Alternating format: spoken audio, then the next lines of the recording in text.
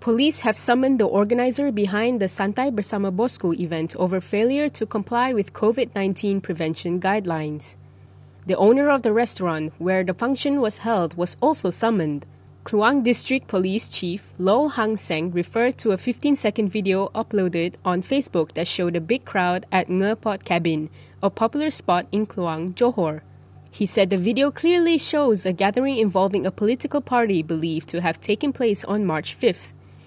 He added that the activity clearly violated the SOP under Phase 4 of the National Recovery Plan.